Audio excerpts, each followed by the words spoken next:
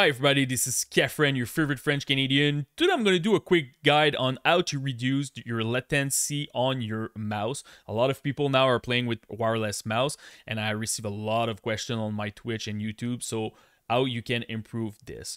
So first of all, let's start with your dongle. A lot of dongle that you will have, they are like USB that you can plug on your computer, but also you have an adapter. So the goal here is to have your USB dongle the nearest from your mouse. So put your dongle on your mouse pad. So you're gonna make sure that you have the lowest latency possible. It's super important to do.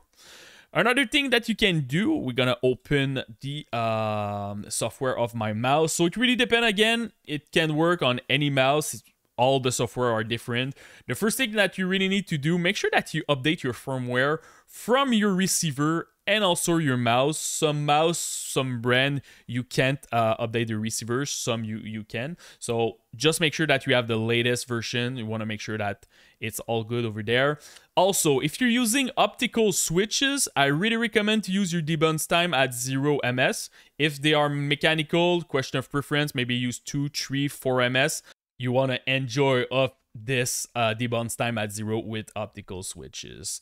Another thing that I recommend is your battery. Depending on the mouse that you're gonna use, they sometimes after like when you're lower than 50%, 40 or 30, depending on the brand, they're going in eco mode. You don't want to do that. It's some kind of like energy saver, and sometimes you're not getting your hertz, your polling rate like you're supposed to and stuff like that. So make sure it's always like charged, or you can deactivate it sometimes in the setting. I think with Logitech you can do that. So super important to keep an eye on it. Also, if we're talking about performance, so as you can see right now, you have the polling rate. So some mouse, when you buy it, like my mouse, my Pulsar, by default, they will be at 1000 Hertz polling rate, but you can buy a dongle of a 4000 Hertz dongle. So that's pretty cool, honestly. You're not necessarily see it if your monitor is at 60 Hz, 120 Hz, but honestly with my OLED 240 Hz, I see a difference when I'm using 4000 versus 1000. And again, it can cause issue on older game if they're running like older engine and stuff like that. But for sure, if you're playing CS2, Valorant, Fortnite, stuff like that, 4000 is pretty good. I know some mouse now, they're using 8000. It's pretty crazy. If you want a good polling rate without any issue, honestly, just use 1000. And yeah, so super important because sometimes people buying like a 4000 polling rate Hertz mouse, but by default it's set at 1000, so they're not even using it. So make sure that you're using the maximum polling rate that you can.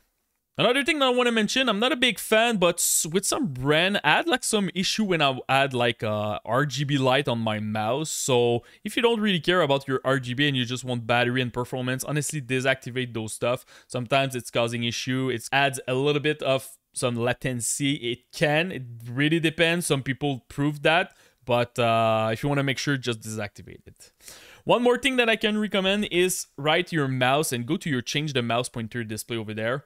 And this is not about latency, it's more about your muscle memory, the enhanced pointer precision. Make sure this one is unchecked. In some software, you can do it by yourself, and some you can't, like the Pulsar one, you need to use Windows. So this one is really important. You don't want to mess up with your muscle memory with some acceleration. So when you move fast, it's faster. When it's slower, it goes slower. You always want the same speed on your pointer. So super important to deactivate that if you're playing FPS game or any game, honestly, but in FPS, I think it's worse. After that, when you did that, press OK.